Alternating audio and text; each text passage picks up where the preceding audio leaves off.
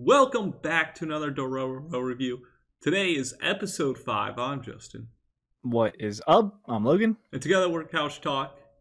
We're going to discuss the episode and give our scores at the end. You ready to jump into this? Yeah, let's do it. So a lot of this is just growth and development for Hyakumaru, kind of. As we see, he has his hearing back. And of course, he's lived his whole life not being able to hear anything. So all of a sudden, he has all these sounds just... Yeah, he can literally just... I don't even think you'd be able to think, or... I don't even know how that'd be, to just suddenly hear. Like... Yeah, like, it's just... you're just pure silence, and all of a sudden it's just deafening, like the commentator said, is like reverberating in his head. Just, like... It was just destroyed him so much that even when he got attacked by Spiro, he couldn't fight back. Jesus. It is interesting how it seems the more progress that Hyakumaru makes, the actual weaker he gets, which is kind of interesting. Because, like, very beginning of the show, he was literally just a murder machine. It's like, oh, then he starts getting this feeling back. He starts getting his leg back. Like, he gets hearing back, which obviously disorients him. So the more he does to get himself back, he's actually making himself weaker, which is interesting. Yeah, like, at least once hearing's out of the way, he doesn't really have much to gain, like, sensory-wise that will affect too much, like taste. Not going to really matter. Well, I mean, he'll eventually. But when he starts getting like his full flesh in, right? Yeah, that's where it'll start to get. Once he's kind of getting past this hearing, as well, the old guitarist guy showed up, helped him finish off the monster, which is good because Hyakumaru was not in a place they can fight. But while kind of like recuperating. The first soothing sound he hears is of this girl, Mio, singing in the river. Which, song is great for everyone, right? Music is right. Something so that's the first time where he can really actually listen to something without completely falling apart. Yeah. It's not just a loud, obnoxious noise. It's not Dororo fucking yelling at you the whole time. Dororo was trying. He was like, he was covering his mouth, and he's like, and the old guy's just like, get used to it, like yelling in his ear. It's like, what? I'm a human. It's like, I don't know. I am pretty sure he still has no idea what the fuck you're saying to him. He's just like, dude. I know he just knows knowledge of the Japanese language immediately. Yeah, exactly. Yeah. So basically, they're in this area where we got Sakai versus Daigo's area, Ishikawa, I believe. So they're kind of like in a stalemate. Yeah, and Mio the serves verge the of war soldiers. is definitely yes, because on the way, I guess. Yeah, and what we learn is Mio serves the soldiers. At the end, we learn what that means. It was obviously hinted towards at one point. Yeah, there's actually like clues throughout, which is interesting. Even her bathing herself, she was clearly washing her body. Yeah, and then when she walked up to Hyakumaru, and then she thought he could see or whatever, and she like covered herself up. Right, when he said he could see souls, she thought her own soul was like, dirty, which it wasn't, but she probably thinks that way due to what she has to do. Yeah. But she's obviously doing it for... Yeah, the orphanage of all these children who are not looking so hot. They're probably similar to that one kid in the previous episode where it's like, oh, the samurai came up and chopped off his leg. Or arm or whatever it was. Samurai just come up and chop people, and that's still awful. It's like, come on. Yeah, and we learned a little bit about Daigo and what's going on in his land. Like, there's obviously bad stuff going on. They're having mudslides, no rain during times that there's always rain. Right. So I wonder if this is every time Hyakumaru kills one of those demons, like something bad happens. Because, kind of correlated, like. oh, I didn't. And it goes back to that like statue thing, maybe. Right. Because it could be something like because he kind of sold Hyakumaru for all this, good fortune and power. So he's like slowly undoing that.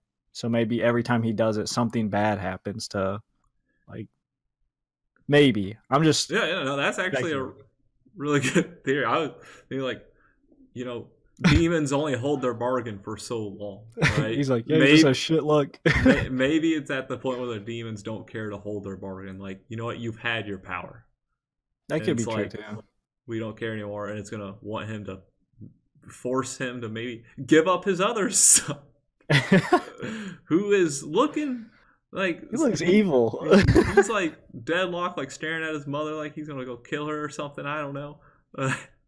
He does look evil. Yeah, so yeah, we see what's going on there. They're the ones getting ready to go to war. The old man, while he was out, the guitarist was out searching for a place to kind of leave. But he did say if he doesn't come back, that means he found a route.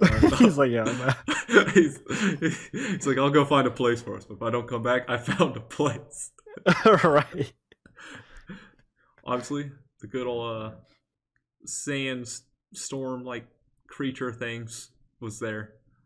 Good old demon. Like, those are like, you see them in a lot of stuff. Like, yeah, I know what you're talking I can't remember what they're actually called. It's bothering me. Demon trimmer things. I know what a trimmer is. I've seen the movie Trimmers. Okay,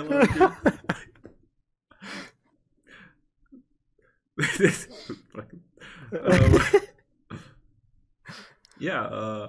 So, but there is a safe place there. It's just they have to clear out. Yeah, you just gotta kill the giant demon.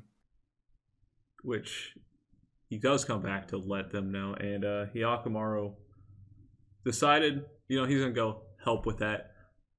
Probably because I don't know how he knew. Maybe he could sense the demon himself, or because I don't think he can understand that the old guy was saying there's a demon there, unless he can recognize the word demon.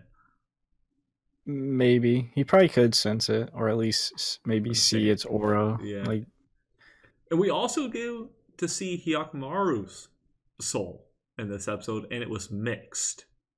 Right. Which it is very fun because we know. I think when we very first saw him as a baby, it was kind of reddish. I believe, but maybe he's like slowly cleansing because he is like pretty much a demon contract baby thing. Like, so I'm assuming that's what the evil is, maybe, and he's like cleansing it out of his system. And I believe the little guitar said it was like him, so he's probably similar with that mixed soul. Oh no, yeah, because we see his soul; it's all flame. So maybe, yeah, that is true. Maybe he did at one point have it that way. Yeah, I could see that. Because I remember it was like episode 2 or 3 or whatever, where the guy said he's like me. So it is kind of interesting there because, yeah, maybe his soul will get like clearer and clearer as we kill all these however many demons there are that we need to kill. Like 6-ish or so, I think. Yeah, but while he goes to do that, Mio's like, you know what? I'll work harder too, and I'll work for both sides of the war. Which, just, I have a feeling she's gonna die, or at least the orphanage kids are all gonna die or something. This last part was kind of like sad and like, yeah, and also like depressing, I guess you could say. Dororo was like, I'll go help. He has no idea what she's doing. He thinks she's doing like actual, like maybe serving food or working, stuff like that. Right. And then as we go through the woods, he sees her, and she's just selling her body. It's it's also sad like that she uses that song as comfort, but that's also like the song that Hyakumaru finds peace with. So it's kind of like ironic in a way. It's not a pleasant thing Right. I was like, at all. damn. Did we have I was like, come on, man. Can't someone be happy in this show, please? The orphan kids, they don't know. They're I happy. guess. Ignorance is I bliss. get, well, I don't know if they're happy. They're missing limbs. True. But They got you gotta watch out for those drive-by samurai, apparently. Just walking by, look out, kids! Yeah, Apparently woo, that's what they kids! do. They're like, oh, kid limbs, my favorite. It's like, okay. You psycho. And Hyakumaru fights the demon, and he gets his voice back. But at the same time, he loses part of his real leg. Yeah, that's kind of. I don't know. That thing didn't look defeated though. I don't think You know it. what I'm saying? Yeah, it didn't look defeated to me either. Maybe it does. Maybe he got the voice back from the bird, and he just never knew how to talk. That But is when true, actually. Yeah, because when he got like his leg loss, that was probably just reaction, and then that's how he learned. Oh, he can talk. Just dude, Hyakumaru. Every time he gets something back, it's at a cost. Like he gets his ears back. He's like sent in this like mental trauma because he can't concentrate. He gets his voice back. He loses a lip, so he screams in agony. yeah, and it's like now he has to get a prosthetic back, or if he kills a demon, will his legs grow back? It's like He's about to hit up because he is still part demon, so it is possible that like maybe since the demon took his leg and he kills it, he'll get it back, or maybe he'll just hit up what's his name, Junkai, yeah, for a Junkai! real prosthetic. He can talk now. He'd be like, because he doesn't know language. And the Junkai will be like, "Oh, I see you're missing a leg. Here you go." That's true. It's like he's gonna get all these body parts back and then just lose them all by the end. Yeah, I know. Like he's not used to it. He probably fought so recklessly. Well, we know he fought so recklessly before that he's not actually a good fighter when you start giving him human elements. Yeah, he was perfect. He was a great fighter when he was non-human, but the more human he gets, the worse of a fighter he becomes. It's pretty shitty for him. I don't know. I don't know how it's going to end because he's going to be full human and be at his most vulnerable. So yeah, that's not good.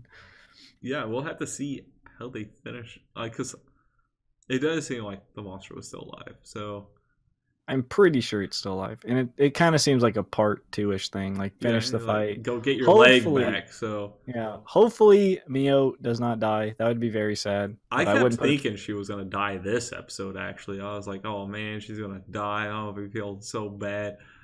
I still think she's going to die. I mean, I still 100% think she's going to die, and it's going to leave the other children kind of like, oh, we have a safe place now, but we don't have Mio.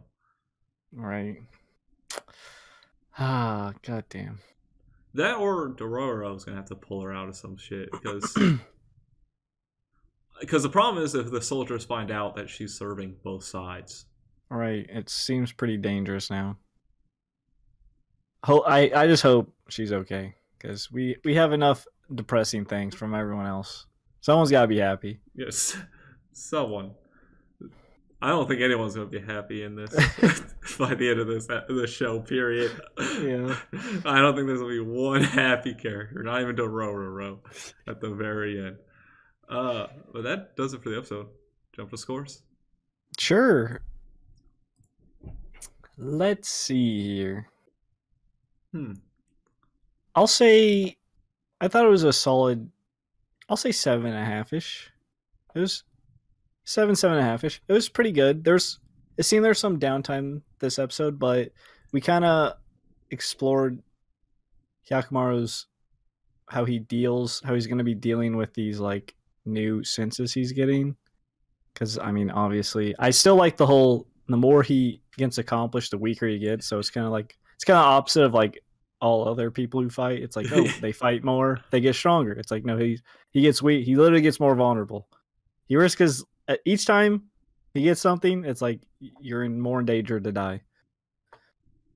It did bring up a few interesting things, like Hyakumaru's soul. That was kind of interesting.